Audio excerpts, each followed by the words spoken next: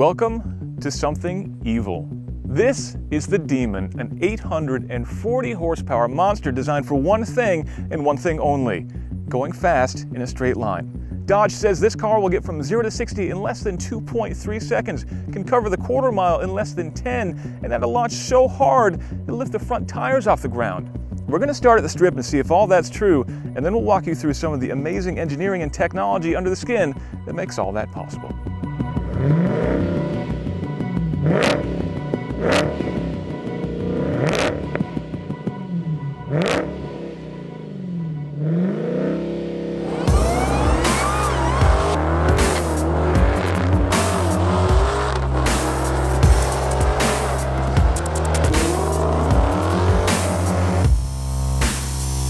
Now, before you can launch the Demon, you've got to press a lot of buttons. It requires a little bit of foreplay, but don't worry, the experience is more than worth it.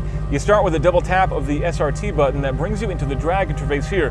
Right now it's showing 808 horsepower, but since we have a tank full of race gas, push this button and it gives you the full 840. From here you can set different drag options. I can set the launch control RPM, turn on or off the shift lights.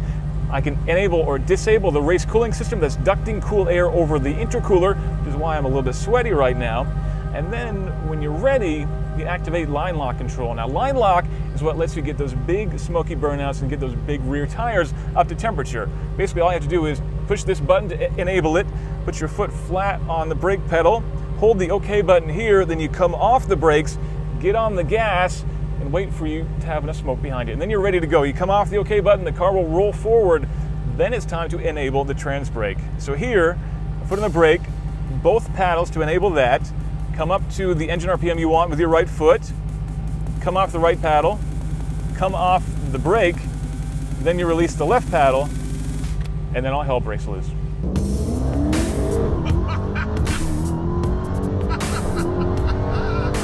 Don't let that give you the impression that launching the Demon is as easy as pushing a bunch of buttons. It still takes some skill and a lot of finesse, but when you get that perfect launch, when you do it just right, the feeling is incredible.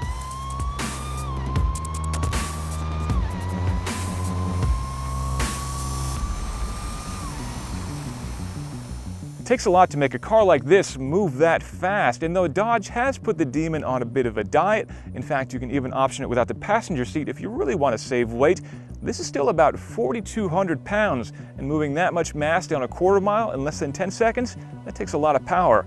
Thankfully, we've got a lot of power under here. This is a 6.2 liter supercharged V8, which yes is similar to the one in the 707 horsepower Hellcat, but with a lot of new toys, starting with this massive hood scoop here, which then ducts cool air right into a gigantic air intake.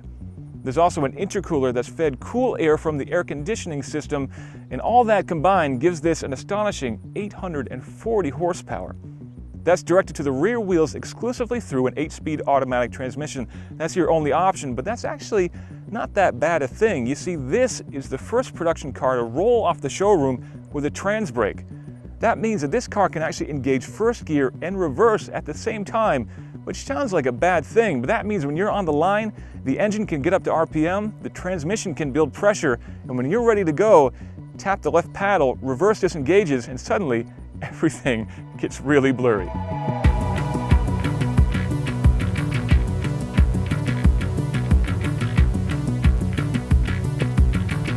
The SRT Demon will be available for order at your local dealer at a starting price of just under $85,000. And yes, that's how much it'll actually cost. Dodge is going way out of its way to stop price gouging, something that we very much appreciate.